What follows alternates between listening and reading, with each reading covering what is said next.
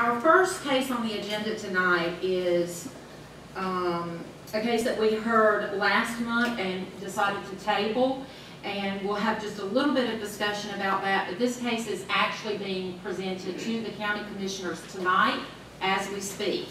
So I think we're just going to do a little bit of housekeeping to take care of closing this item, and then we'll move on down the agenda. So do I have any discussion? Right, this is for item number 2, TWR-2019-01. This is for the tower on US Highway 84. My understanding is there is a letter presented to the county commissioners this evening from GLPC saying they're good with the tower. That is correct. That was one of the items we were waiting for last month and tabled, and they have now since received that. And I believe, Ms. Trini, they've also received a letter from the FCC. Okay. All right.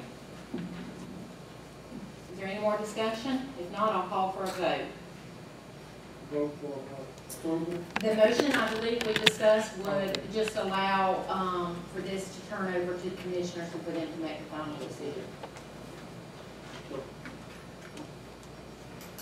Madam Chairman, I'd like to make a recommendation to the county commission to approve the case TWR-2019-01 for the tower on the US Highway 84. And that was as presented by staff. As presented. Okay. All right. All right. We have a motion and a second. Is there any discussion? If not, I'll call for the vote. All those wishing to vote in favor of Commissioner Hall's motion that we approve, raise your right hand. All those against? None. The motion carries. Commissioner Wild, wait a second. Sorry, Commissioner Wild? Commissioner Gray. Oh, I'm sorry. Commissioner Gray, you voted for, right? All right, sorry. So that was unanimous. Did you make the second? Yes. Okay.